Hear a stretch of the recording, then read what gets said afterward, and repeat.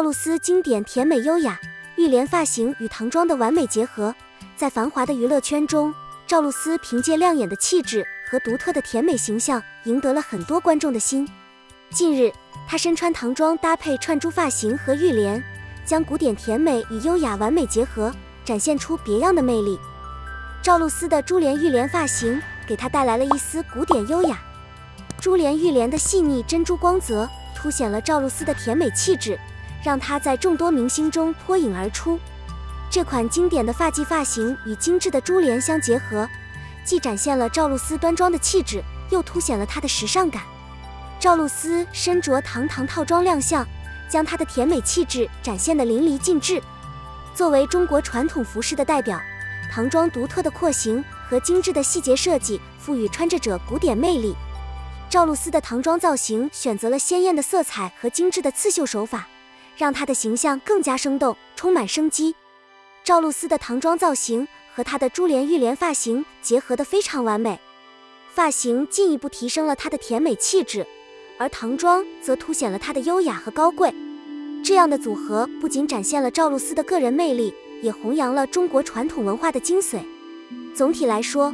赵露思的珠帘发型与唐装造型的完美结合，展现了她独特的甜美与古典优雅。这样的组合不仅让观众惊叹不已，也给我们带来了新的时尚风格。我们期待赵露思未来有更多精彩的造型和表演，相信她会继续以独特的魅力征服更多观众的心。2023年收视率最低的10部地雷甜剧，《爱的营地》的4.4还不是最差的，这部电影的2.8绝对是最低的。白鹿、王鹤棣主演的《爱当营》霸屏11月，不少人最初期待《爱当营》能成为既着骆图偷偷藏不住之后的又一部爆款甜宠剧，在豆瓣仅获得超低4.4分，盘点2023年评分最低的10部甜蜜爱情电影。杨洋的《我的人间烟火》和田曦伟的《载客汽车》绝对拿下最低分。《我的世界烟火》是杨洋继《你是我的荣耀》之后制作的又一部甜宠剧，很多人一开始以为会成功，没想到开播后争议不断。先是杜昂的演技被诟病，男配角魏代欢出名，然后是人物设计被诟病，男主被批评是心灵控制器，女主被批评是爱情脑。不讨人喜欢的角色设计，让杨洋和王楚然在各方面都获得了不错的口碑。我的人间烟火的评价相当可怜，刚上映时还是4分，现在已经降到了2.8分，已经低于蒋雯丽和明道的《爱在转角》了。说实话，我的世界烟花虽然不如《转角之恋》那么吸引人，但剧情本身却引起了争议，导致不少网友争先恐后的给他打低分。田曦伟、敖瑞鹏主演的《花轿》翻拍自经典历史剧《错车嫁对人》，讲述了富商杜冰妍与武术家之女李玉湖的故事。艺术家在结婚当天不小心坐错了车。通常这类剧的翻拍都是吃力不讨好，因为原版太过经典，难以超越。轿子虽然演员阵容强大，但剧情、妆容、布景、演员的颜值、神态都是老版本，比新版本好。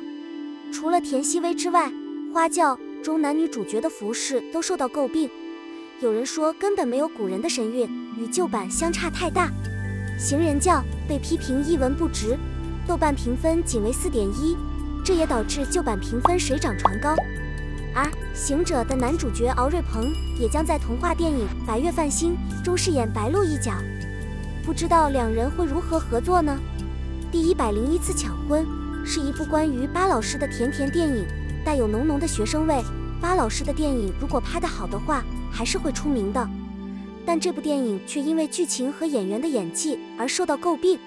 表演和制作改编自同名小说，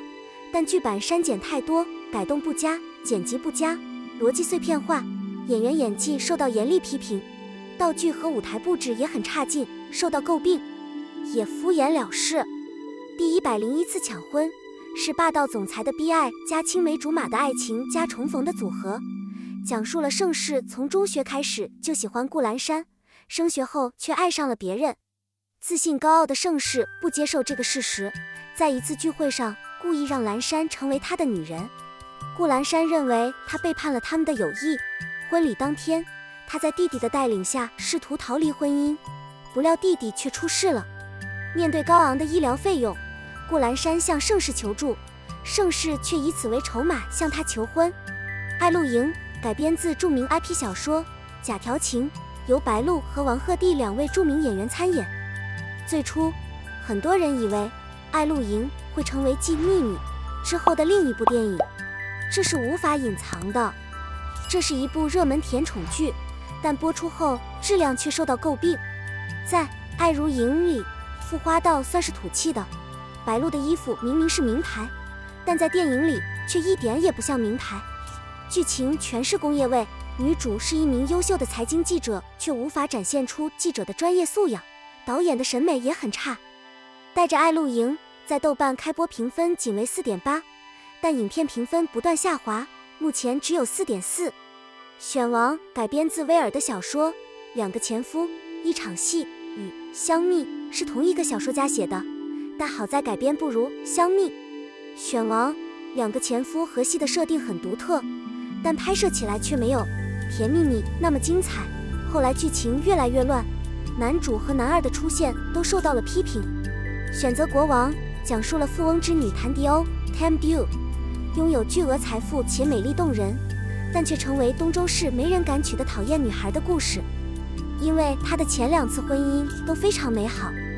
第1次嫁给裴彦真，是一位多代为官的读书人，性格温润如玉，久而久之，2人也算是水乳交融。不料伊贺里圣旨到来，2人被迫分手。Tam Dew 嫁给了富商 Song Tae-win，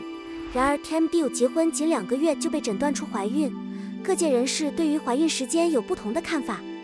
Tam Dew 不得不再次离婚。Tam Dew 正准备去约会，他的2个前夫同时找上门来。给你的一封信的男主角是《长相思》中的赤水凤龙王弘毅。这是上半年播出的一部甜甜的电影，主角很帅，但是电影的评价却不太好。网友吐槽该剧逻辑不合逻辑，上一集的剧情下一集反转，制作质量不精，50分的特效显得粗糙，演员演技也不太好。豆瓣评分仅为 4.8。 给陛下的信讲述了西南大山深处云雾缭绕的一个偏僻的桃花村落，左京伦王朝的太子在取水的路上无意中发现了这个村子。办公室在西南方，他因为外国人的身份而被杀，却意外发现自己在那里。在这里，他重获内心平静，并与敢爱敢恨的领导柳青青展开了一段虐心的恋情。温德里拉日记由孟雨、宋妍霏主演。于朦胧这几年几乎每部剧的演技都被人诟病，这部剧也不例外，被批评表现得像个 AI。 他和宋妍霏 CP 胡说八道，剧情停滞，摄影廉价尴尬，配角演技比主角更受好评。温德里拉日记讲述了交友软件创始人善良和新型高跟鞋品牌设计师温雨的故事。在大家眼中，他们是才华横溢的王子和公主，才华横溢，美丽动人，但他们不知道，他们所谓的命运早已被安排好了。结婚后 Van Nok 的社会人格被推翻，灰姑娘也恢复了原来的样子，但 Dan Luong 仍然没有放弃她。在形影不离的婚姻中，2人决定彼此坦诚相爱，再次相爱。心跳也是一部关于独裁首席执行官的电影，融合了所有虐待狂的陈词滥调。男主被设计成一个占有欲极强，不断虐待女主的渣老板。如果这一幕是一个长得好看、演技好的帅哥来演就好了，本来就很有趣。但是演员 La Chin 的外貌和演技受到批评。去年罗正因穿古装而被批评丑陋，这次他仍因在现代电影中扮演大亨而被批评。整体剧情节奏缓慢，背景故事有点喧闹。心动讲述了女主乔静高中时的初恋情人苏娟去世，将自己的心交给了专制总裁顾一，而乔静则将顾一视为自己的替代者，于是苏娟。没想到苏娟还活着。苏娟和顾一有同一个父亲，是顾父有外遇的私生子。知道真相的顾依依开始很生气，但她控制不住自己的心，放低了自己，帮助自己喜欢的女人调查苏娟的事故。结婚，好吧，是一部关于霸道总裁加契约婚姻加先结婚后爱情的甜电影。虽然剧情很狗血，但是关于老板的甜电影已经太多了，而电影这一部没有新意，结局也不好要吗？有点乱。结婚，好吧。讲述了刚入职的年轻女子米初夏被逆行的水星附体，被闺蜜兼初恋男友欺骗，进而与她的总裁唐景行闹得沸沸扬扬的故事。一家奢侈品公司，唐景行集团面临重大声誉危机，两人决定用契约婚姻来平息这起重大乌龙事件。顶替新娘是一部短剧，每集只有8分钟，顾名思义，剧情是顶替新娘遇到真爱的故事。剧情老套，错漏多，男女主角演技都不是很好，但优点是只是短片，所以虽然有很多不合逻辑和俏皮的地方，但还是不错的，还是很容易得出结论的。结束。替补新娘讲述了延离国将军府柳静书和柳家是双胞胎姐妹的故事。当时双胞胎被认为是不祥之兆，刘将军为了救妹妹，把她带到边防军营抚养。10几年过去了，在边疆长大的刘家自由自在，无忧无虑，而在刘府长大的刘静书则温柔天真。不料圣灵赐予的婚姻打破了两人平静的生活，姐姐在婚礼前失踪，绝望之下的弟弟冒着身份暴露的风险，决定娶姐姐来查明真相。关于她的失踪，